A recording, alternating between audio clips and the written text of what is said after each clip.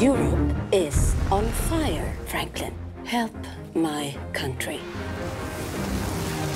Atlantic Crossing is based on the incredible true story of the Norwegian Crown Princess Martha, who has to escape the Nazis during World War II and ends up in the White House, finding herself having political influence on President Franklin D. Roosevelt.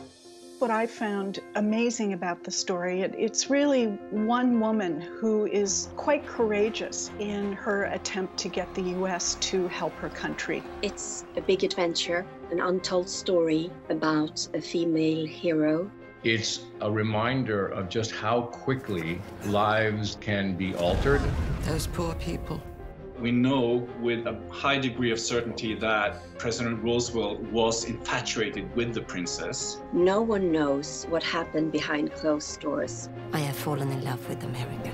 Well, America has fallen in love with you. This is a wonderful story about people in extraordinary situations and how they respond.